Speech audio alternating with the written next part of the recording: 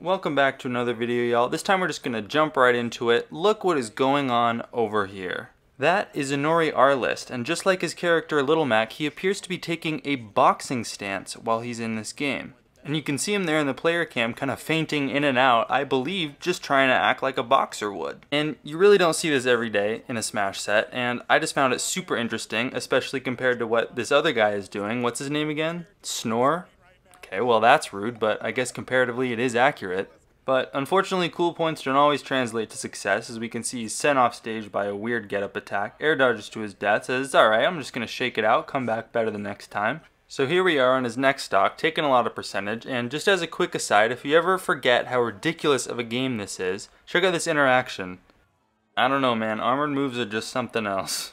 But back to InoriAreList, more importantly, gets a little bit unsafe on shield, back thrown off stage, so not doing well so far. But hey, he's a boxer, you can make a comeback in the later rounds, so he gets a nice forward tilt, punishing the Bowser up B, finds a stock, not going to get 3-stocked. But not getting 3-stocked is about the extent of it this game at least, so gets the Bowser off stage, counter doesn't connect, gets the regrab punish, and that'll be game 1. InoriAreList not too stressed though, he says, hey, I just gotta stretch it out, I gotta loosen up. But also in this camera angle we can see he's just playing with joycons. He's just got a joycon in each hand. He's really going for the whole boxer vibe, and I am a huge fan of that. And you can see here he's just still trying to stretch out, he's gonna shake out a little bit, get loose, but something happens here that confuses me a little bit. It turns out he's going boxer vibe the whole time, but when he's picking a stage, he turns into like a conductor or some kind of like maestro or something.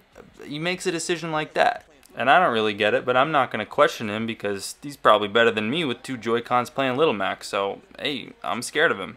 But my fear aside, here we are going into game 2. We can see he's down there in the player cam, still doing his feint, still moving around, good stuff. And jumping ahead a little bit, we can see here he gets hit with the Bowser up B, techs it on the platform, but immediately gets command grabbed.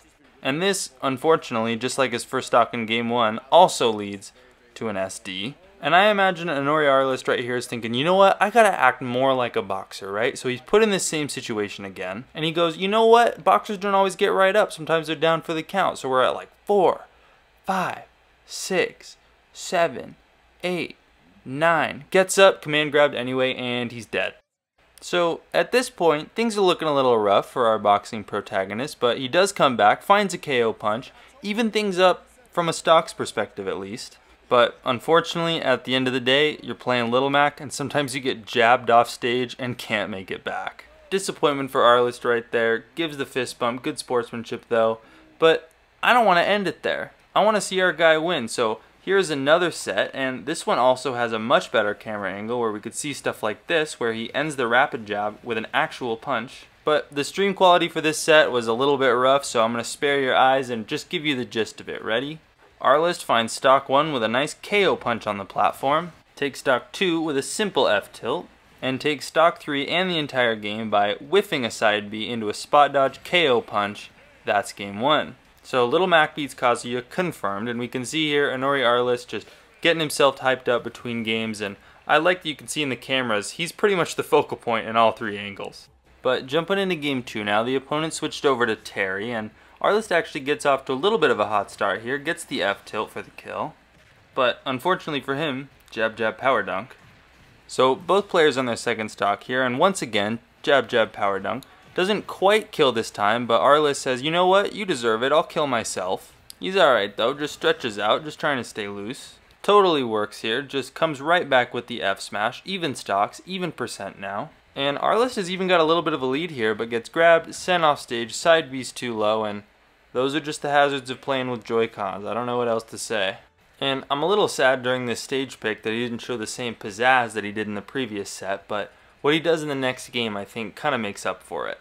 So here we are in a game 3 now, and you wouldn't expect it as a Little Mac player, but that top right platform does a lot of work for InoriAreList here. You can see up B's, lands on the platform, jumps up B's again, gets the kill. You don't really see Little Macs get that high normally.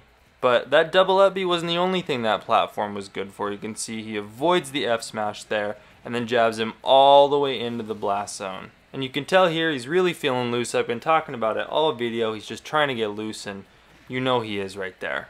And closing out this game is no issue for InoriAreList. Gets the down smash on the rising tackle, and that'll be it.